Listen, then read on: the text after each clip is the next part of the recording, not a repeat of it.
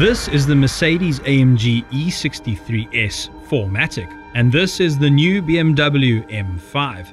The Mercedes has a bi-turbo V8 with stupid amounts of power.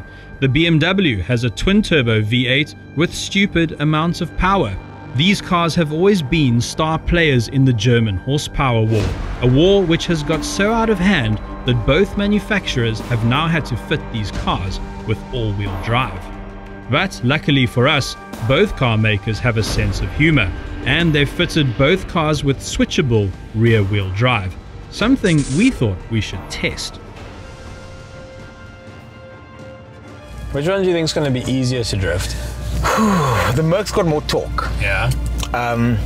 But it is a much bigger, well, it's definitely heavier and it feels bigger and heavier.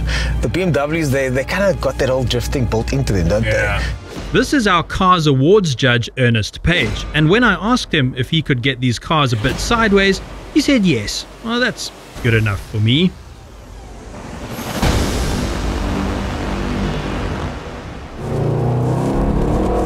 It's nuts, eh? Okay, so if I scream like a schoolgirl at a Maroon 5 concert, is that going to distract you? Not at all. Oh, this Merc is just so big.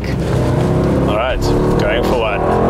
That feels quick. Okay, left, right, yes. Whoa, whoa, that is an angle.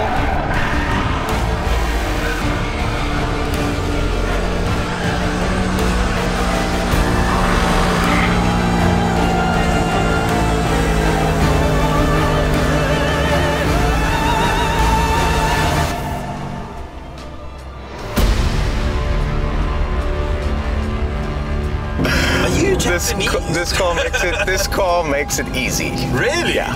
I'm starting to get used to it now. Starting to feel it out. It was a little bit intimidating at first because it's so big and heavy and powerful. But now I'm starting to get used to it a little bit. So did you compete drifting? Yeah. Really? In 2010, yeah. That explains That was a long time ago though. Why didn't you open with that? Well, that went well, and with the rain starting to come down, we jumped into the M5. Can't get it there, it's slipping a little bit. That's all right. Okay, let's try again.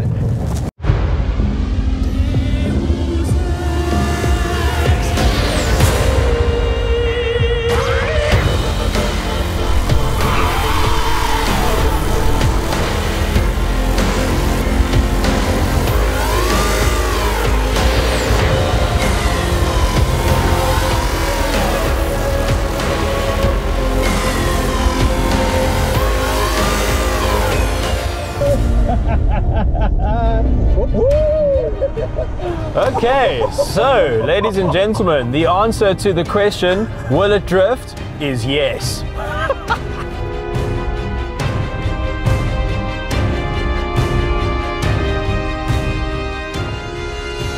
Hey, thanks for watching. If you enjoyed that, you know, maybe give it a like, and definitely subscribe to be the first to see our videos as they drop. Yeah, definitely do that.